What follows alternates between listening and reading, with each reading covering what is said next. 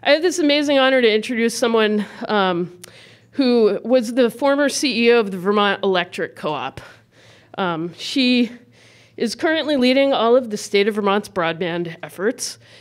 She also, in between those two roles, became the first openly trans candidate for governor in the United States. And she, after that, went to start a joint venture up in Canada. She has endless energy. As a trans person who works in spaces with very little representation, I'm super appreciative of her presence and also her fearless leadership.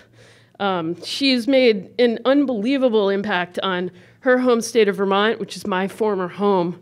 And she's, also somebody I'm honored to call my friend. A little bit about her that you might not know. Her son made a documentary called Denial about her work and her life. And she's kind of known for playing a tune on a piano anytime there's one in the room. She is proud of that kind of talent and will do it with or without an audience. So if you get a chance to meet, definitely ask about piano. If there is a piano in this building, I'd like to see some performance. But anyway, I can't tell you how pleased I am to welcome her into our main cooperative ecosystem. And, it wouldn't be quite a fun cooperative event without spilling water all over the podium. Just kidding. Without some tunes here. All right, everybody, Christine Hallquist.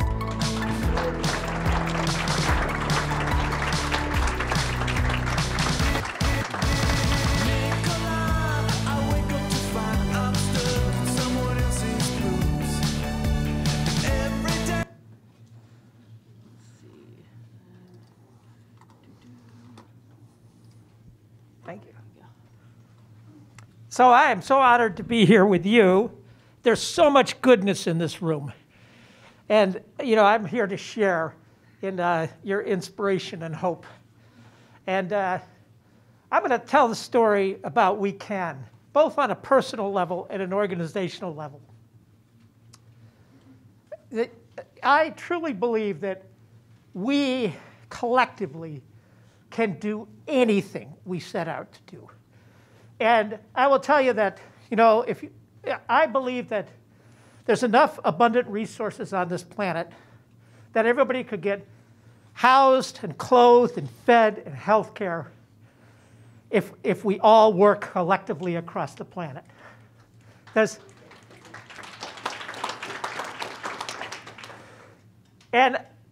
some science behind that too, because back in 2008, I was speaking about renewables at the UVM Rubinstein School of Environmental Studies. And the person presenting with me was from Norway. And we'll call him Jorge, I don't remember his name, but anyway, he had developed this math model that accurately predicted all the migration that was happening on the planet, the human migration, as well as accurately, precisely the carbon. And he did that in the early 90s. So the model was very, very accurate. And one of the things he said was that the planet naturally could only house 1 billion inhabitants. But if we work collaboratively and cooperatively with the planet, it can house 11.5 billion. So I want us all to be thinking about, I'm sure you're all thinking about how we can take care of everybody on the planet. So a little bit about me. You heard I play piano, but I live in this beautiful place in Vermont. It's the Green River Reservoir. I live on my driveway, 7/10 of a mile long, log home. Been there over 35 years. As I've said, I'm in charge of getting everybody in Vermont connected to fiber optic internet.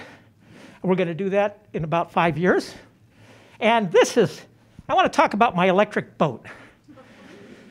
last spring, I love to fish. My son loves to fish. My grandchildren love to fish. So my son borrowed a boat. We're on the Hudson River.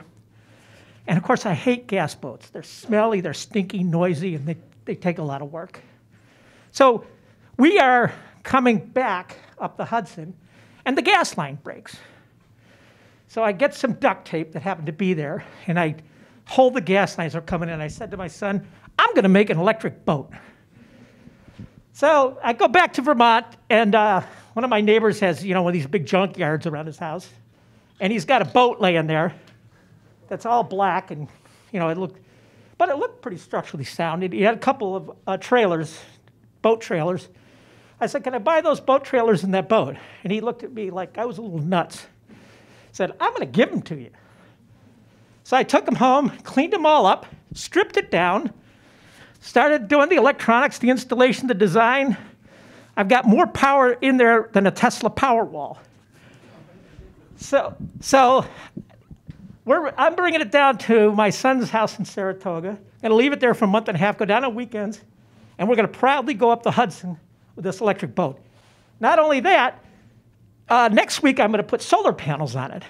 So it'll be a solar-powered electric boat. So I'm going to go around this summer on the lakes and ponds of Vermont, proudly fishing in my carbon-free boat.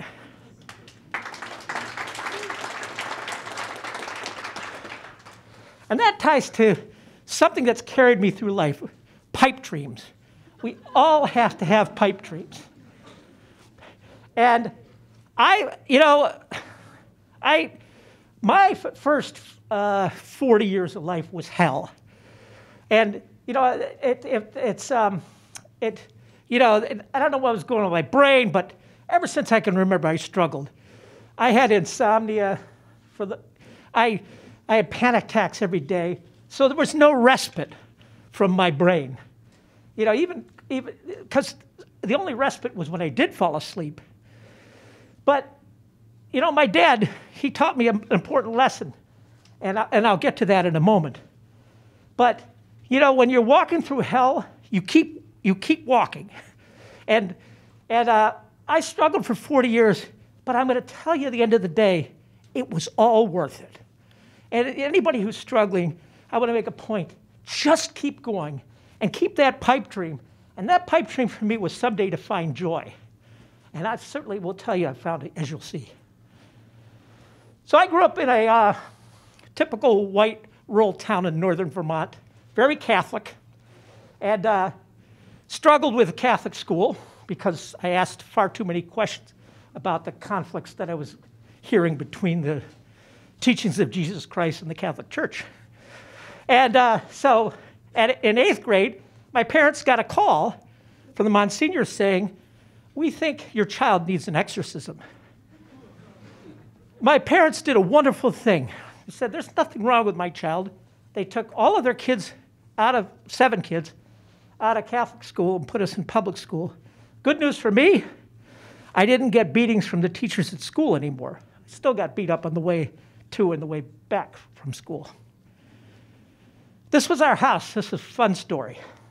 My dad, I think he had 7 kids because he thought he could get all this free labor. He bought this house for $5,000, and well, remember it was in the 70s or the early in the mid 70s. He bought this house. It was trashed. It was a mansion, and so he used us kids. He taught us how to do drywall. He taught us how to do electricity, plumbing, powering concrete. Later on, I told my dad, you taught me the most important lesson of all. Don't buy a house that needs work. But I love my dad, and I learned a lot from my dad. The most important lesson my dad taught me was this one. That house, every spring, the sewer would back up in the basement. And I stuck with my dad everywhere we went. The 7 kids, I was always by his side because I knew he had something special. But we're down in that basement, and I would watch him do this in the spring. It was the most disgusting thing I ever saw. There'd be all this sewage. He'd take his shoes off. He'd take his pants and socks off. He'd wade into that sewage, and he'd run a snake down into that drain. And he'd struggle and struggle. All of a sudden, whoosh, everything would start draining. I thought, oh my God, that's the most disgusting thing I could ever imagine. When I turned 13, my dad said, okay, it's time for you to do this. And I cried. You know, my father was not abusive. I had tremendous respect for him, so I did it. But I cried, and I'm waiting, you know, take your socks off, take your shoes off, take your pants off, because your mother's going to be angry if you wear those. And I wade through, and I start struggling with that snake. All of a sudden, the sewer breaks loose, everything goes down. I thought, that was pretty cool. That wasn't bad at all. And that goes to the thing my father always said. Whenever I said, I can't do that, he would say, can't, never did. So, you know, I was not very fond of school for obvious reasons. But I did go to a 2-year tech school. And when I left that tech school, my roommate was working for a company called Digital Equipment Corporation. And I went to work there. First thing they did is told me I was colorblind, so I couldn't have a job. I wanted to be a technician on the line. And I said, go get me a pile of wire and I'll identify those colors. Certainly the manager did, identified the colors, got the job.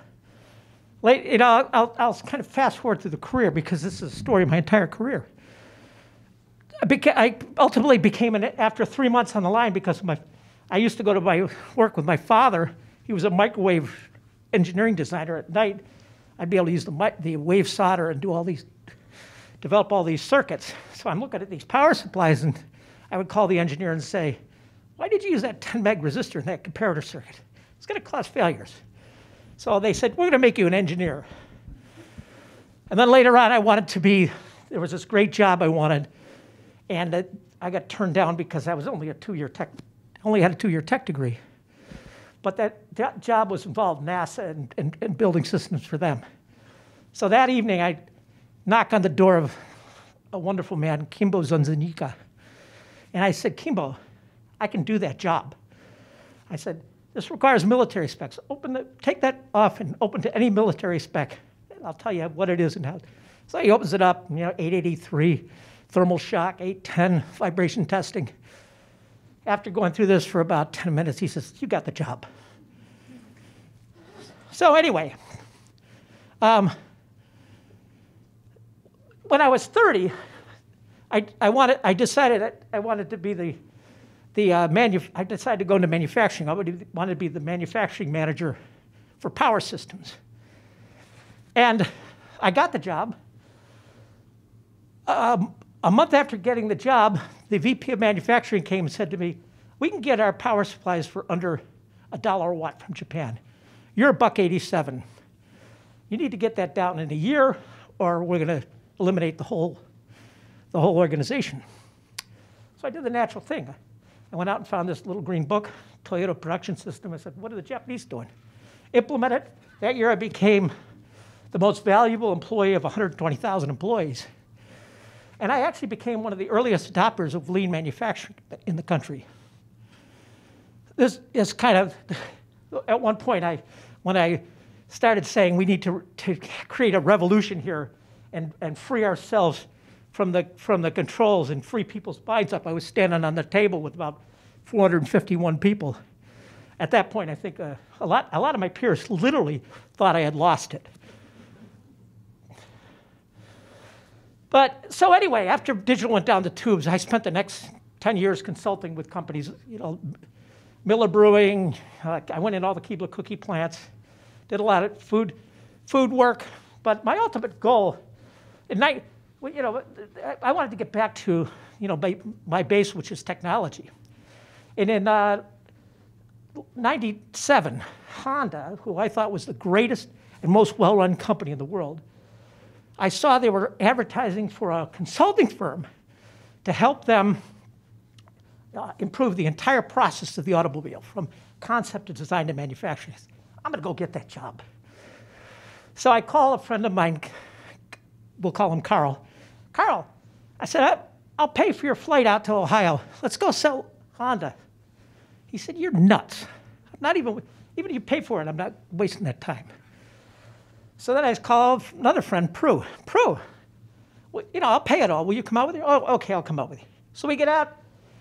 There's this huge gymnasium, and all the consulting firms were there. There were 6 other consulting firms, and they were like big ones, like Booz Allen, Arthur Andersen, and then us. And they all got their PowerPoint presentations, and I got this bag. And in that bag were toys, like rubber chickens, balls.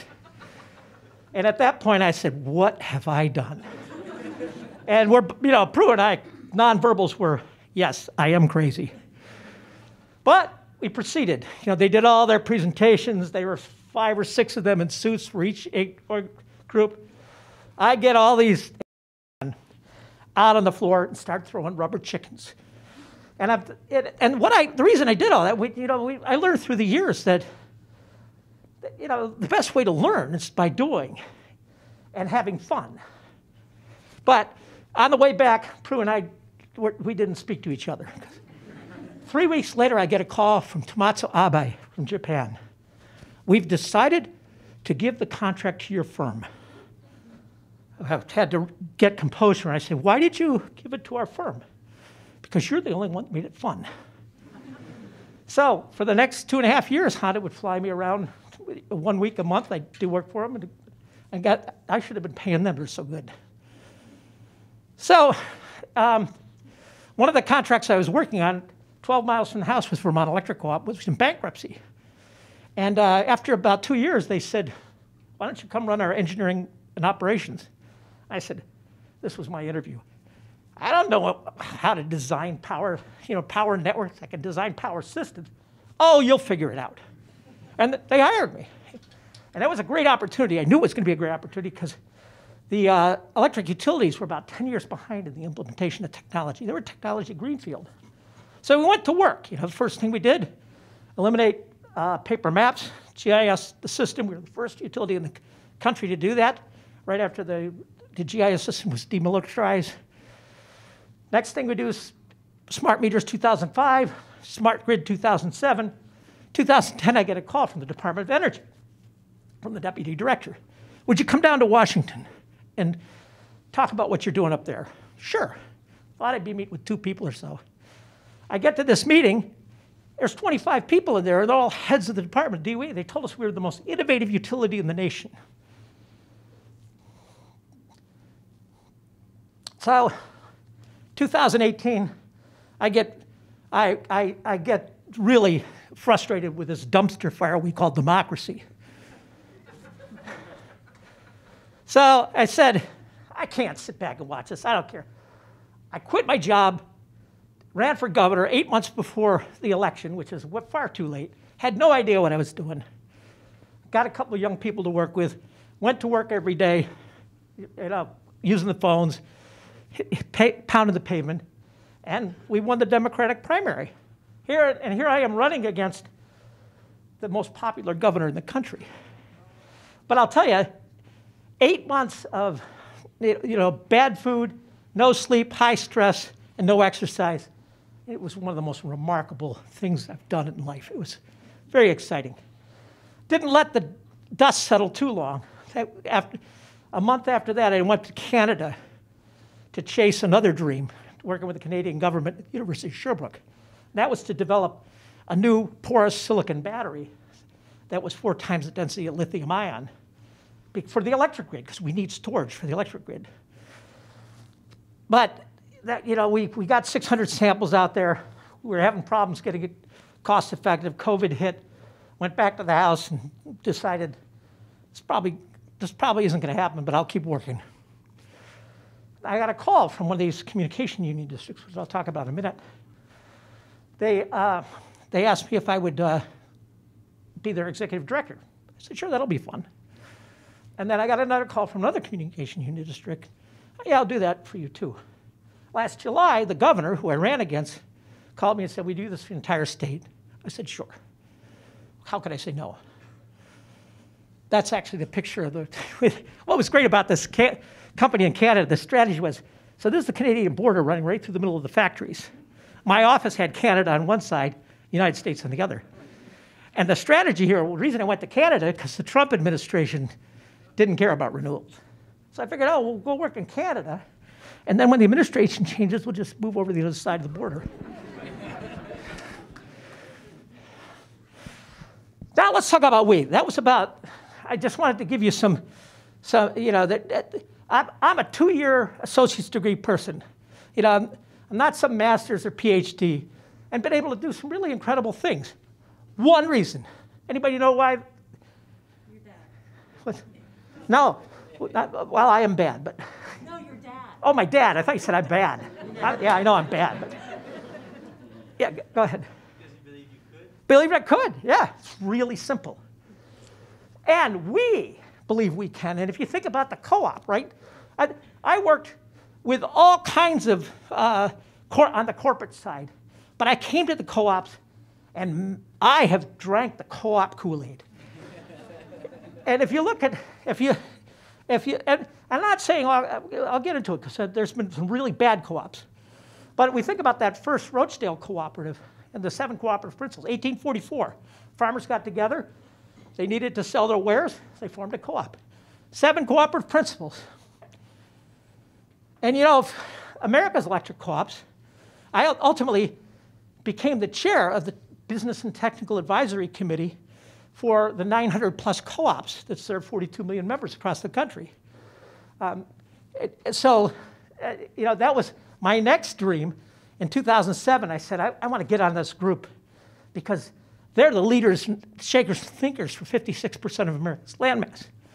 But ultimately, when I left, I was the chair. But, you know, I think about the excitement those days when we were connecting electricity to every address in America. 9 out of 10 of the milking parlors didn't have electricity. Think of the revolution that we created for agriculture by getting electricity into those milking parlors. Now, I read lots of stories, and I thought to myself, wouldn't it be so wonderful to have been around during those times of the early co-op days? All that volunteer spirit pulling together to do a great thing. You know, forgive my bias, but I think it's one of humankind's greatest work. But guess what? I'm doing that today. Vermont, what we did, our legislature decided that we're going to build fiber to every home and business, and we're going to do it with communication union districts, and they're going to be community owned. So we have 9 districts. Right now, there's actually 208 member towns, 404 volunteers working throughout the state, working together to get fiber. And the other towns that aren't members are now saying, we want to be there too, because they're seeing the power of volunteerism. And of course, those are the 7 cooperative principles. Think about the timelessness of those principles. 1844, they were developed. Franklin Delano Roosevelt signed Executive Order in 1935 saying, we're going to have electric cooperatives throughout the entire United States. 900+ co-ops following these principles. And today, you all are working with the same principles. I'm here to, well, I talked about co-ops. You know, I don't want to completely draw a rosy picture of co-ops because they're run by people, right? You've got good leaders and bad leaders. It's the culture. This is all about the culture. Talking about my own personal success, it wasn't my training or my talent, it was my belief. And that's what you as leaders have to do. You focus, your culture has to be focused around those 7 cooperative principles. I call this the SHMOO of core values. And what I'm going to talk about this SHMOO, what this is described is, you know, I've got my pipe dreams, and you all need to have your pipe dreams. But you don't share your pipe dream because you're going to scare people. It's all about incremental improvement. You know, we didn't become the most innovative utility in the country. We eliminated paper maps. We decided to install smart grid. You know, I had this vision of a totally automated and technical company, but I didn't share that because I knew the employees are coming from here. Our job is always to push those SHMOO of core values and keep it moving forward. And how do you do that? Well, let me talk about the good and the bad. But to go there, if you as a leader aren't out there practicing and checking on that culture every day, you'll end up with chaos.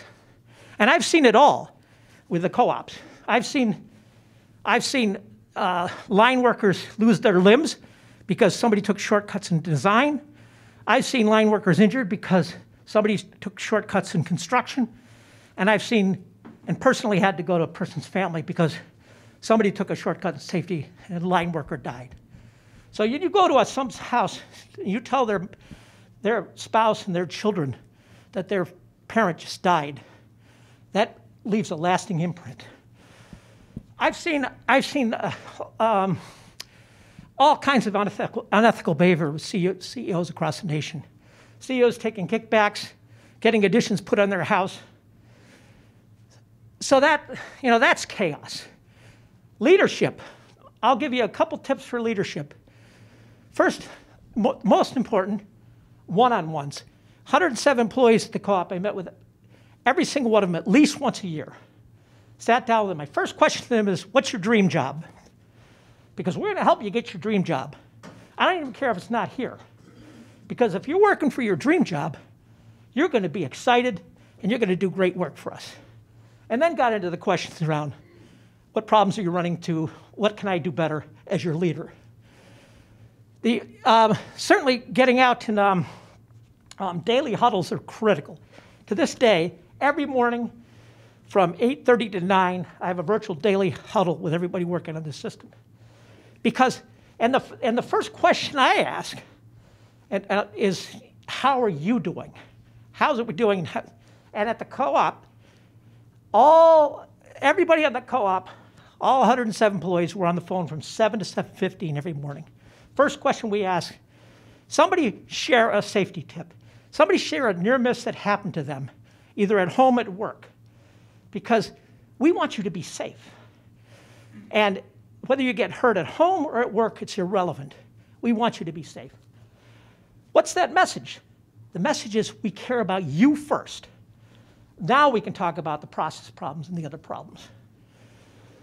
And of course, celebrate success. Look at those core values and go out and find success. You're not looking, yeah, there's 5 to 7% of the population are psychopaths. But the majority of people get up every day and want to do a good job. The majority of people knew when they screwed up. You don't need to tell them. Someone else is telling them, I promise you that. You're going to go out and bring joy and single out those successes. Successes like Emily and Alex, who organized this, as well as Sam. Thank you for your great job on the technology here. The first thing I do is go into a conference and say, most of the time the technology's got problems, and you don't want to find that out. Sam had it all under control. And by the way, if someone comes in and asks for help, you stop what you're doing and give them help. It's hard for people to ask for help, even from their peers.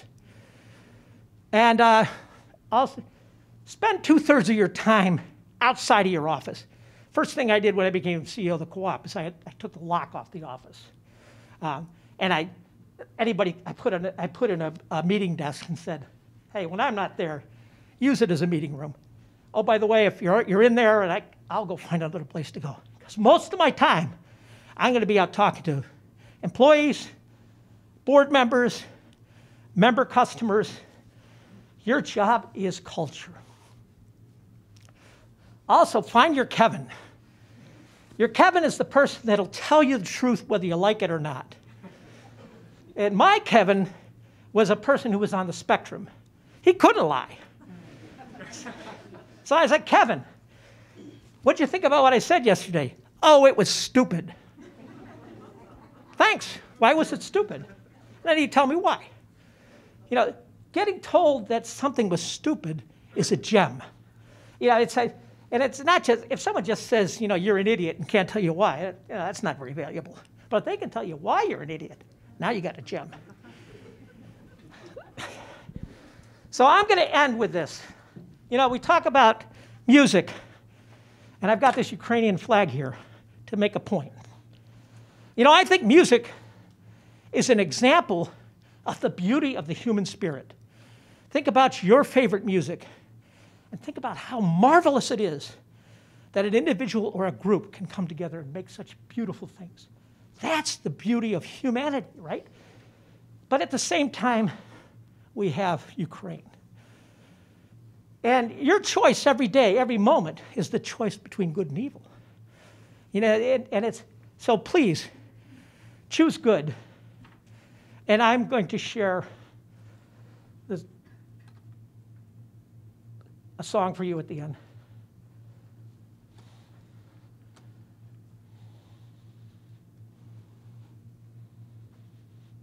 Wait, spinning wheel.